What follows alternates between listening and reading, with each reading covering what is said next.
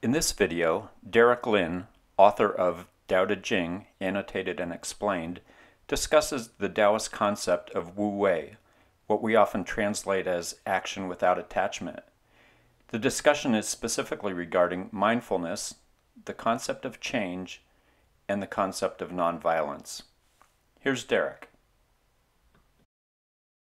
So there were three questions that came up last time. And let me start with the first question.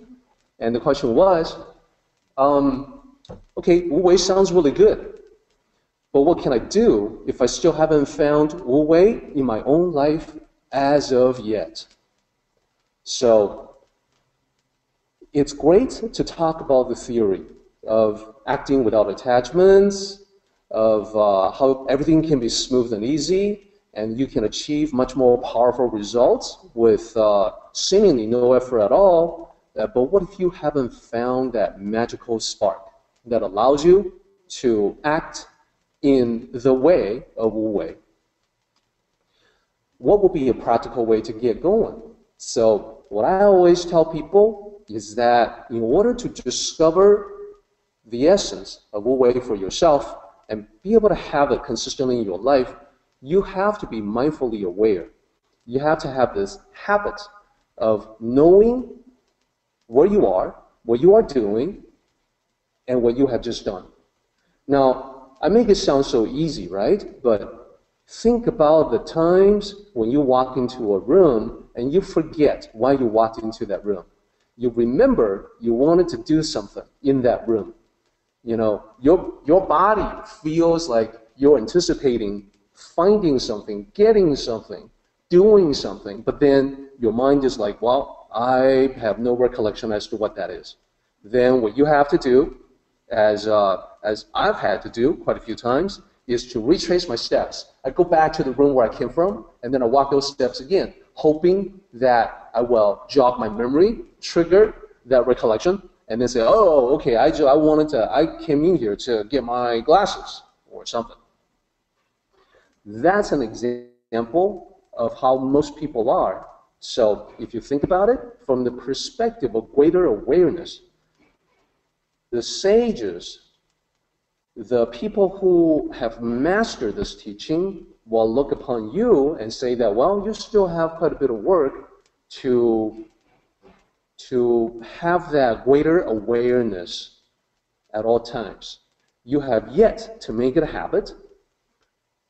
So you are not quite there yet. And if you don't live life in a mindful way, you will not remember to practice doing all of your actions from the Wu Wei perspective.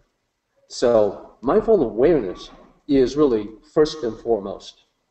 So in connection with mindful awareness, let me relate a famous story from the Zen tradition to everyone to illustrate my point. So once upon a time, in ancient China, there was a Zen practitioner who felt that he was making pretty good progress on the path of spirituality. He felt like he was understanding Zen teachings quite well. So his feeling was further justified when he was promoted to the role of a Zen teacher. So everywhere he went, people asked him questions. He's able to share what he understood about the Zen to them. He felt pretty good about himself. He felt like he was pretty much accomplished. So one day, he visited with a Zen master. It was raining that day, so he took umbrella with him. And when he arrived at the dwelling of the Zen master, as per custom, throughout Asia, he took off his shoes, he set aside his umbrella. So those of you who have Asian friends, you may have already come across this custom.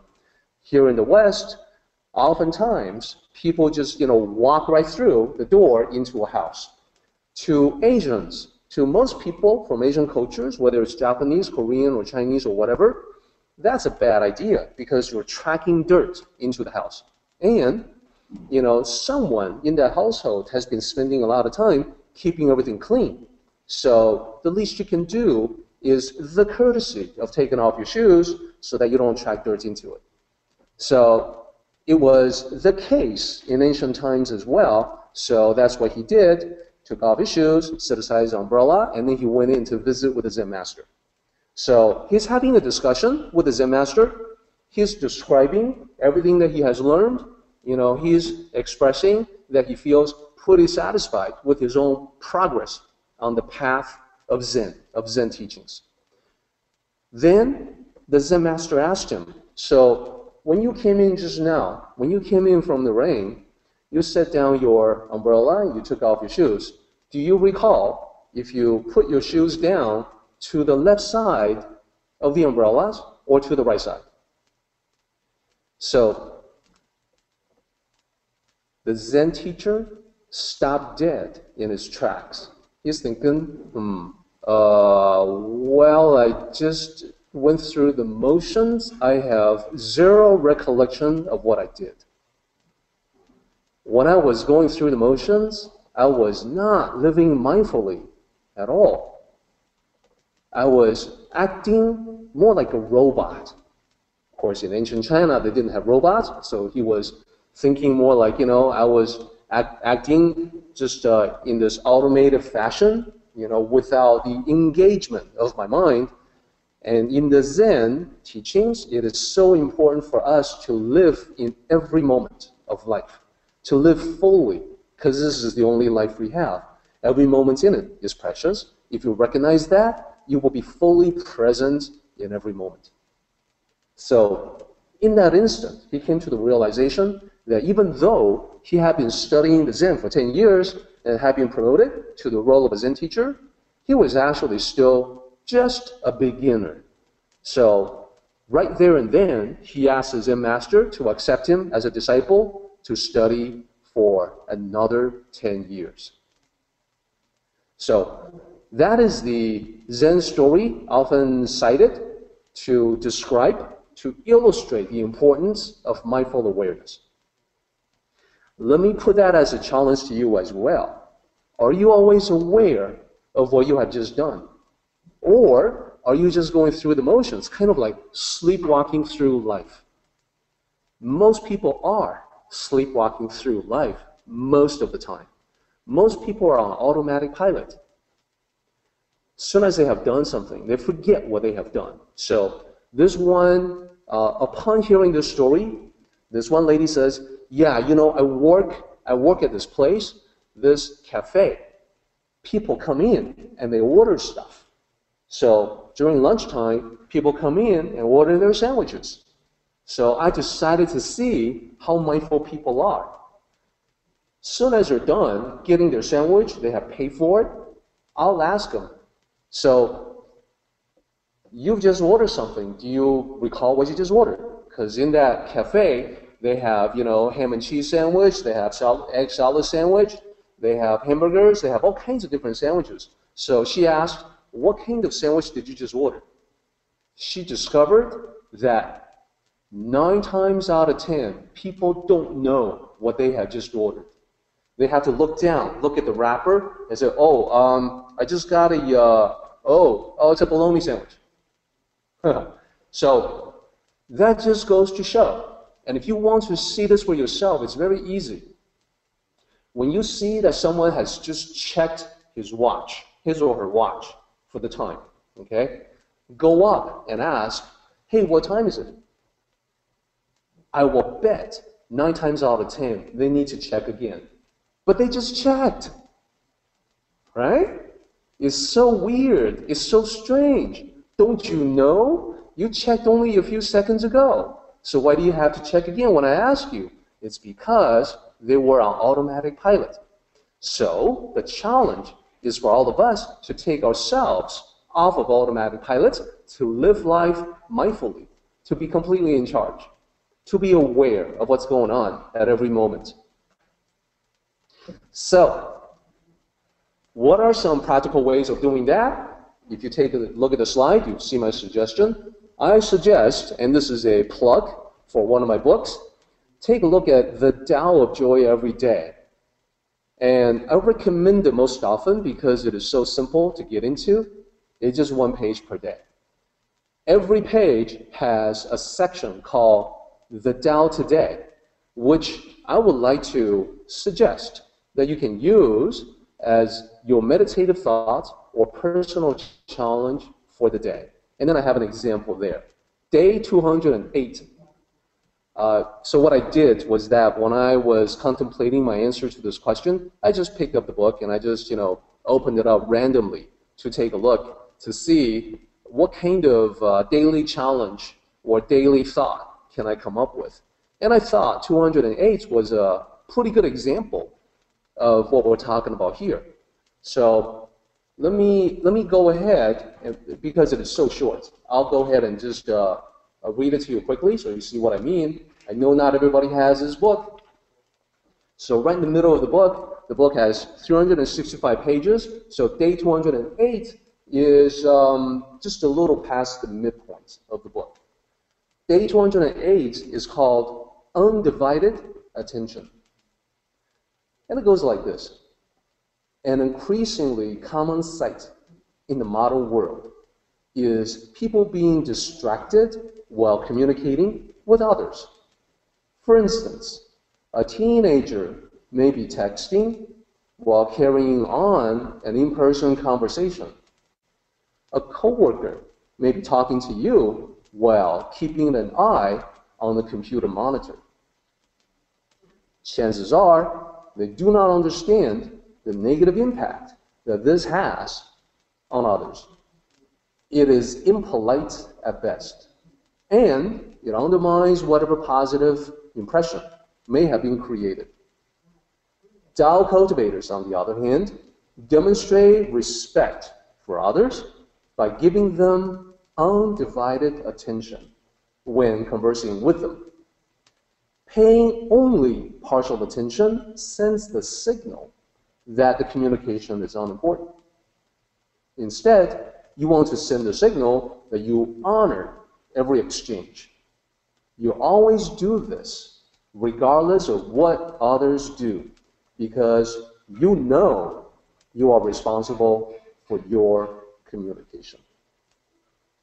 So that's day 208. Let me say you are responsible for only your communication. You cannot be responsible for anyone else's. Therefore, it is especially important for you to take charge of that responsibility and execute your own path in life with impeccable perfection as much as possible. So what about the challenge for the day? What is the Tao today for 208? It says, challenge yourself to be fully present when interacting with other people today. Remember that sincere, heartfelt communication from one soul to another is sacred. Keep this in mind when you communicate, even when the other party has no understanding or appreciation of this principle. The Tao shines all the more brightly when its application in the real world is not so easy. So, the commonplace is not precious. The rare few, the exceptions, the exceptional individuals, those are the ones worthy of attention. Those are the ones worthy of your aspiration to become. So, my answer to the question, how do I find WÚ WÈI in my own life? I would say, start by building your foundation in mindful awareness. So that's my answer. And then I have a practical suggestion as to exactly what to do every day. So for those of you who already have the book, I would love to hear from you, see how you've been doing, see if it has made a change in the way you approach life. So let me know. Next question. Question number 2. How can anything last if everything is constantly changing all the time? So this is from chapter 55. Chapter 55 says, everything that is in accordance with the Tao lasts. Those that are not in accordance with the Tao, or those that go against it, are the ones that soon perish. So the ideal for Tao cultivators is to be lasting. then the question becomes, well, how can it be? How can you last if everything is constantly changing? Great question. So my answer, as you can see, is that when we talk about being lasting, this is a point that requires clarification. To be lasting does not imply a stagnant, unchanging state. It does not imply a lack of flexibility, that you are sort of like a freeze frame, that nothing ever changes from that point on, therefore you are lasting. That's the conventional notion of lasting. The Tao notion of lasting is a dynamic way that goes on and on.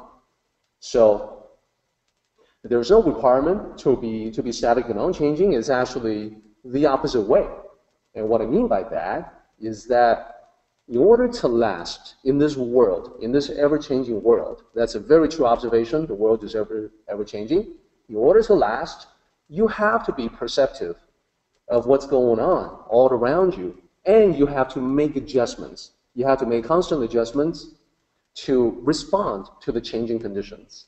This is just like saying that if you were surfing, even if you don't know how to surf, and I don't, I can tell you that the principle involved in surfing, not so different from bicycle, skateboarding, roller skates, etc., is that you have to be constantly aware of what's going on with the environment, with your body, with the tool that you're using, whether that's a surfboard or skateboard or bicycle.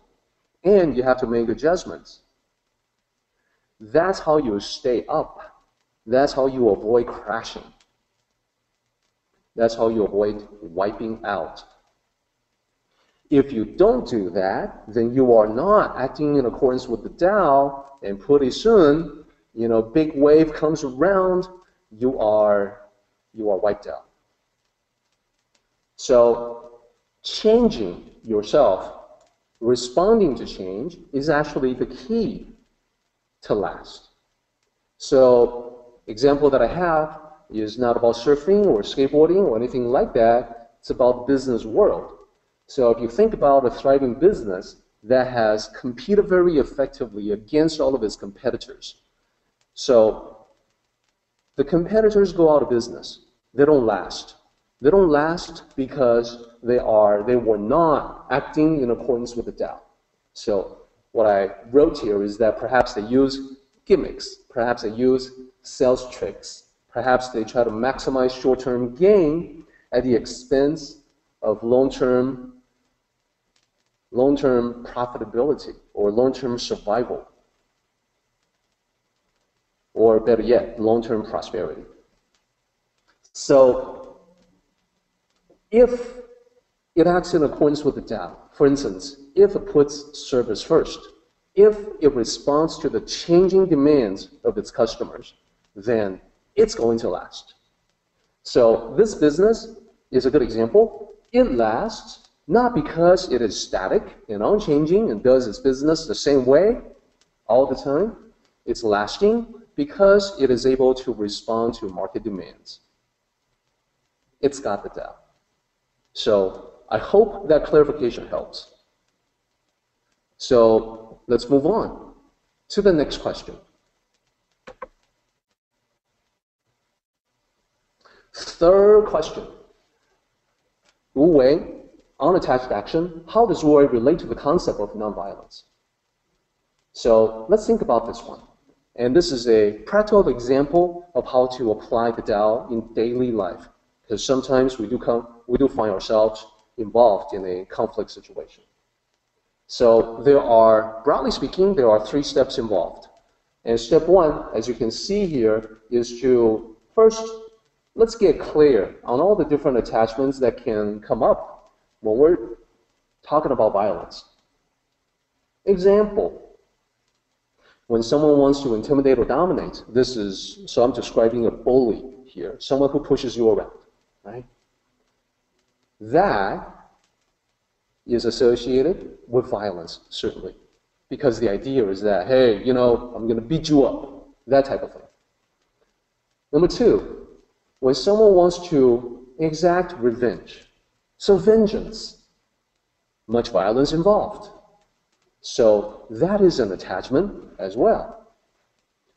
Then there's something that on the surface we can all agree with, destroy evil, vanquish evil, right?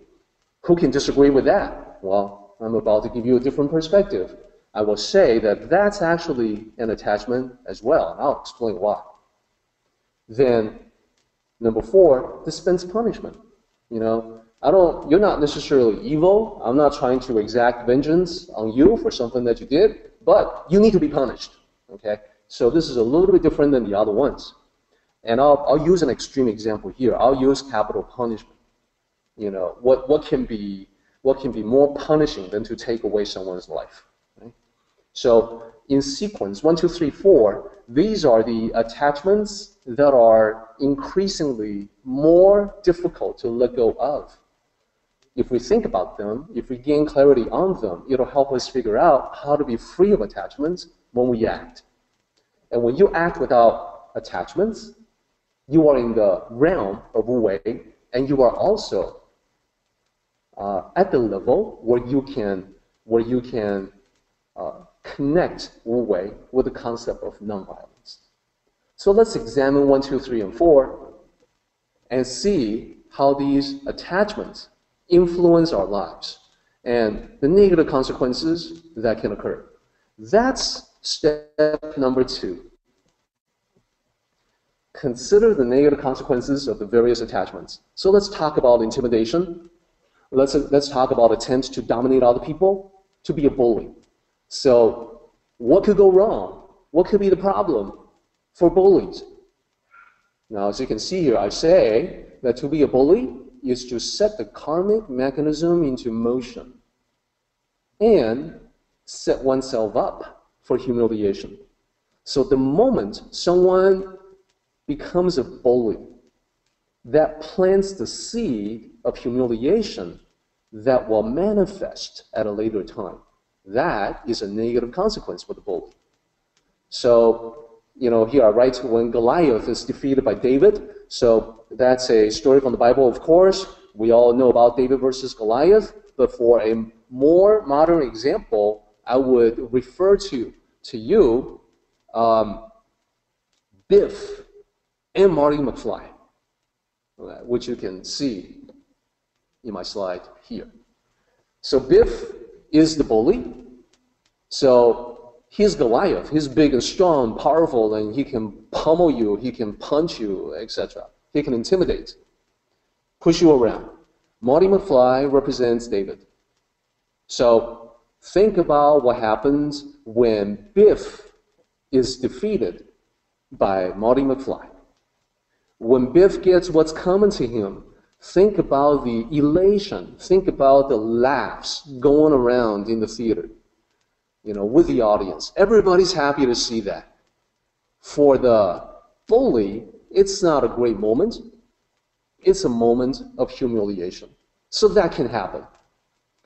But even if there isn't a David to come around with a slingshot to take down Goliath, it could still happen in a different way, such as all the weaker people that are being, they may decide to band together to resist. They may be in defiance. You can't push us around anymore. You push any one of us around, you push all of us. And we're going to push back. Okay? Now, I want to give you the note that in reality, those who do not follow the Tao, it is actually unusual for this to happen. You only have to look at the playground or, elementary school, kindergarten, elementary school, high school, bullying situations. It's relatively rare for the bullied to band together to resist the bullies. Usually, people are bystanders. They're spectators. Oh, don't get involved. Oh, yeah, I'm going to watch the nerdy kid get beaten up. It'll be fun. Okay, that's unfortunately the dark side of humanity at work. It can also happen that the people who are bullied, when they see someone even weaker, they turn around and be the bully and become the bully. That's because They feel so horrible about being bullied, so powerless, so helpless, that when they see a target of bullying that they themselves had the ability to bully, that they very quickly assume the other side. I'm going to be on the side of the powerful, the dominating. Okay? Then they also set themselves up for a future humiliation. It's just that most people can't see it. So it isn't necessarily so that if you understand the pain, the misery of being bullied, that you will naturally come to the help of someone who's being bullied. For most people, that may not be true. But for Tao cultivators, it's definitely true. So keep that in mind. Then I have the last bullet is what I just alluded to. When a bigger bully comes around, the bully gets bullied. So I have this fun little picture here of the fish. You know, the small fish is eaten by a bigger fish who was in turn eaten by an even bigger fish, etc. So let me share with you what is the ultimate fish. What's the biggest fish of all? You know, what if you say, well, I'm the strongest there is. I'm like the Incredible Hulk. I'm the strongest there is. So I get to bully everybody. I'll be the one to say, no, actually, there's a bigger fish that's going to bully you. Guess what that is? It's time. So there's a saying, time wounds all heals, which is a play on time heals all wounds.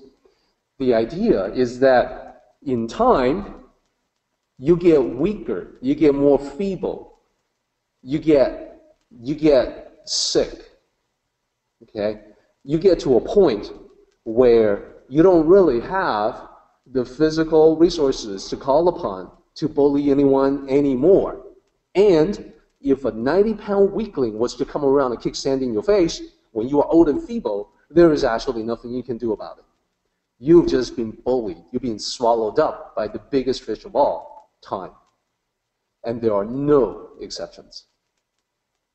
So no matter how big of a bully you are, there is a bigger fish that's waiting for you. There is a humiliation that's coming. So a negative consequence. If you let go of the attachment to bully someone, to dominate, push people around, you can bypass all of that very easily.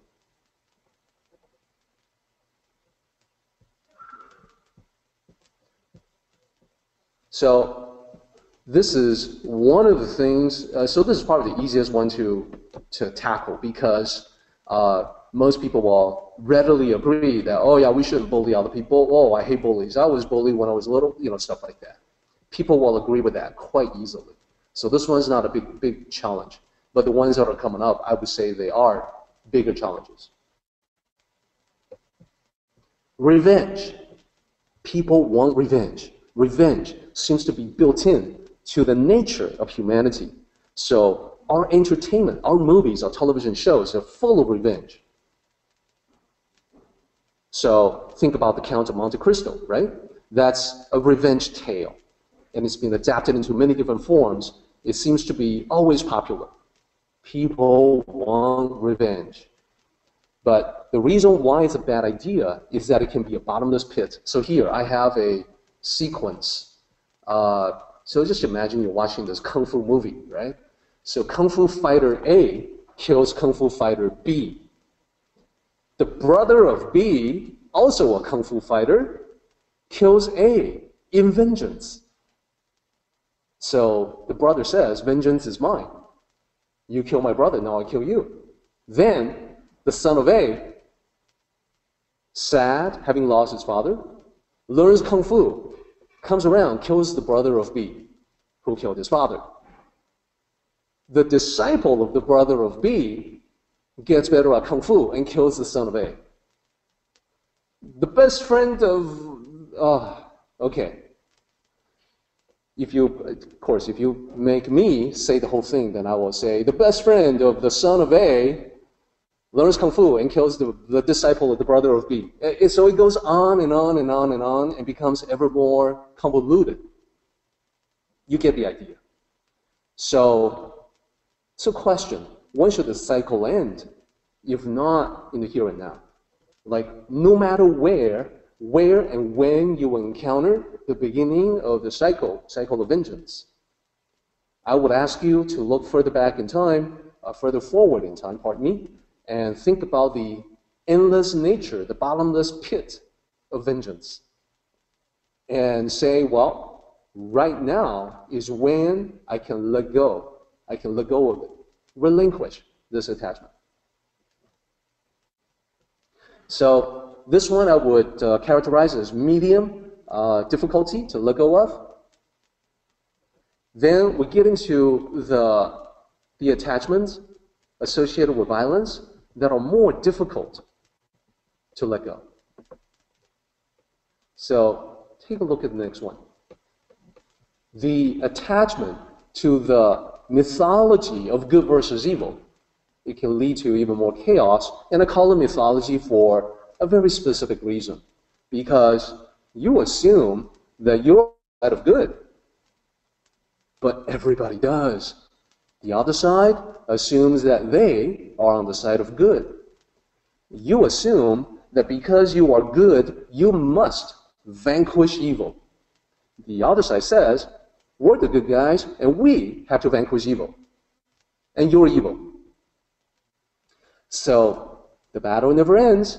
This part is like the never-ending cycle of vengeance, the bottomless pit.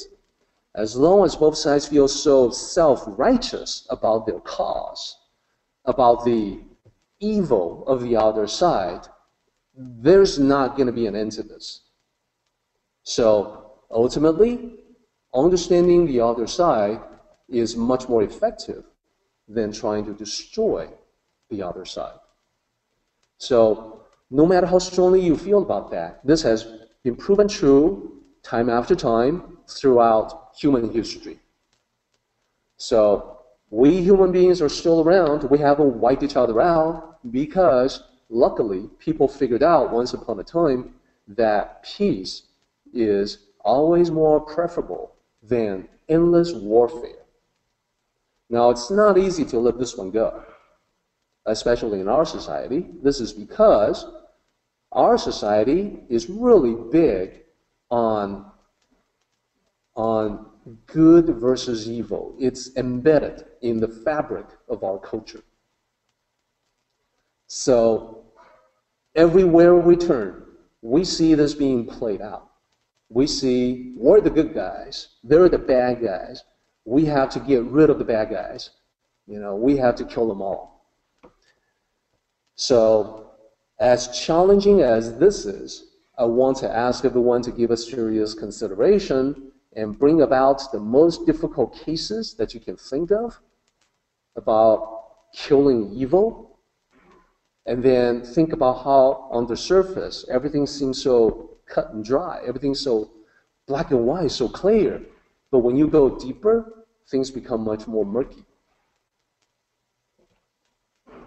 So negative consequence is that it never ends, just like revenge. Not easy to let it go, but no one said that the study of the Tao was going to be easy. There are parts of it that are extremely difficult to put into actual daily practice. This is one of them. And also the next one. Next one, the last one, is, when I think about evil, there are some extreme examples that I can think of. So, one example is Anders Breivik.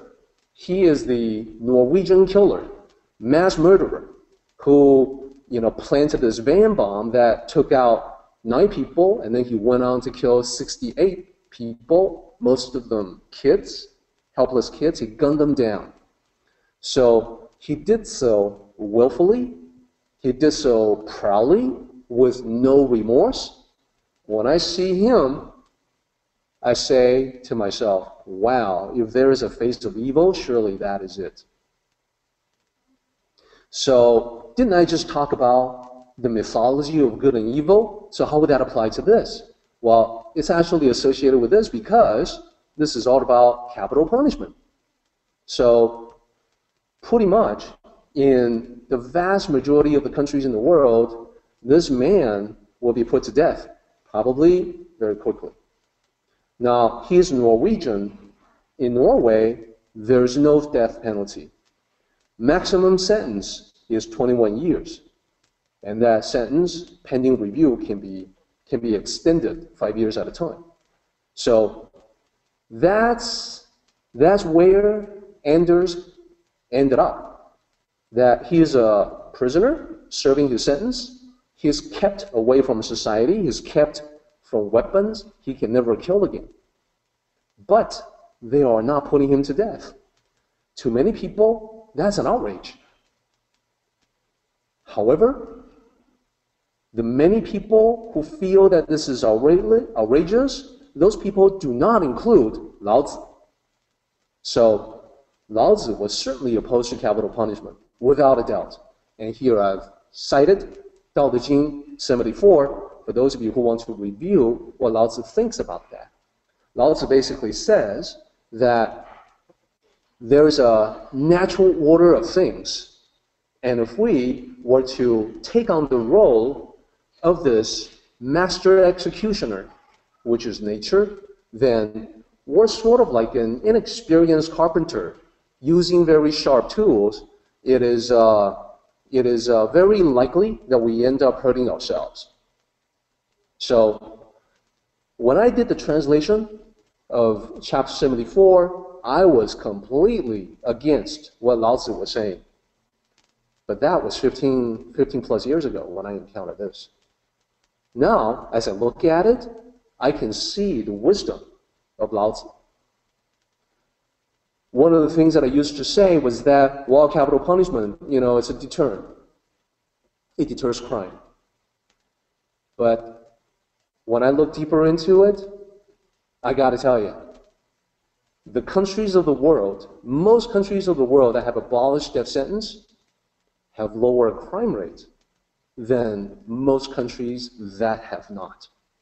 So if you talk about deterrence, evidence is pretty weak.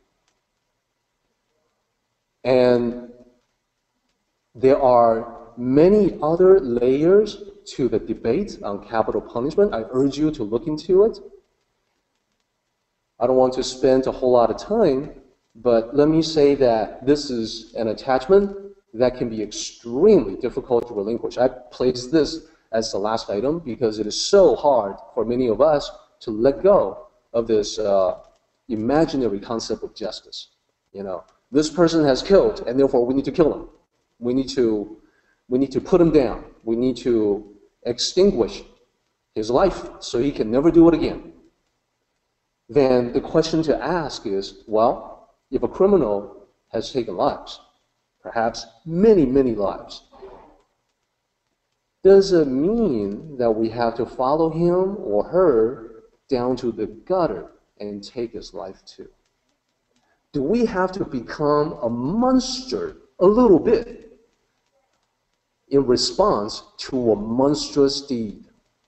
Does it turn us a little bit like him or her, the monstrous killer? Why? Why is that a necessity? Why can we not let go of it instead?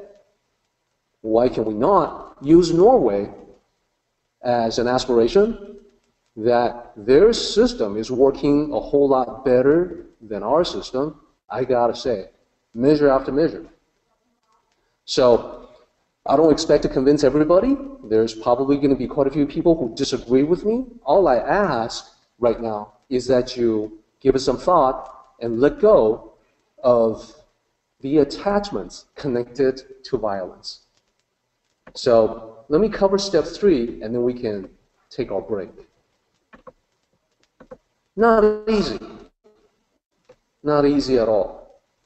So step 3 is to consider the Tao-centric, skillful utilization of force. So when I say nonviolence, I'm not talking about pacifism. I'm not necessarily talking about turning the other cheek. I'm not talking about Gandhi. I'm talking about the Tao concept of peace.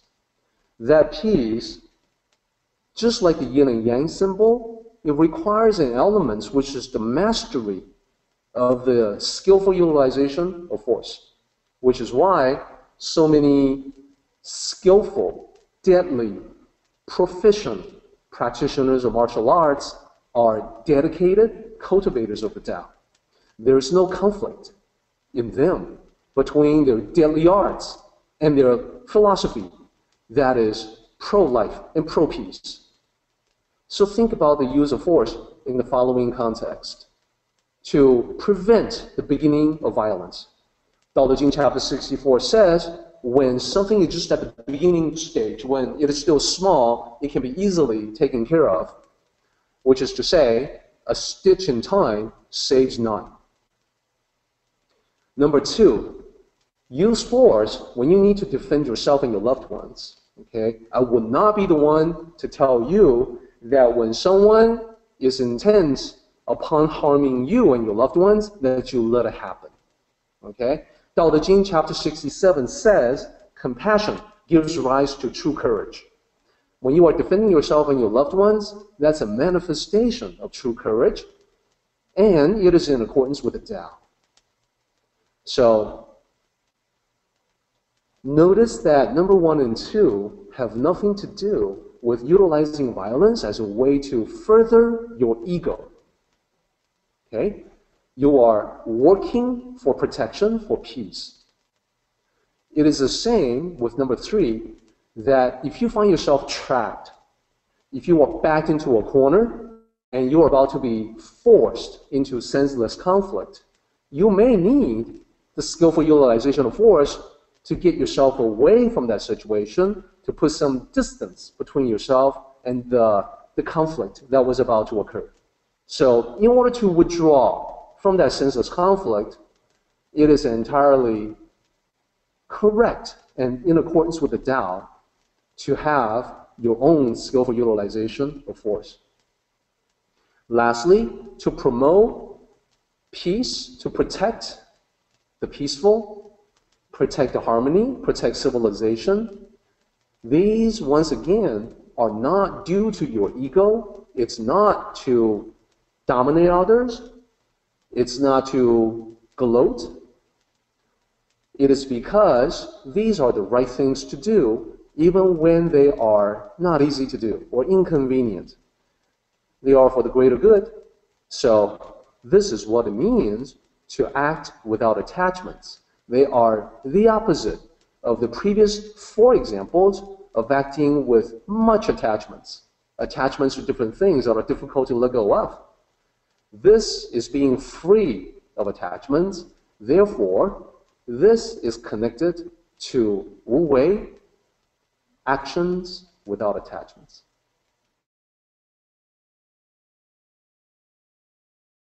Let's go ahead and do the meeting ending ritual, everybody. 起立，面向佛堂，持架3鞠躬，1鞠躬，再鞠躬，3鞠躬，持架规则是1鞠躬，接班1鞠躬。Okay, everybody, we are done. Participate in the Tao meeting by joining us online. For information, go to taoism.net/Tao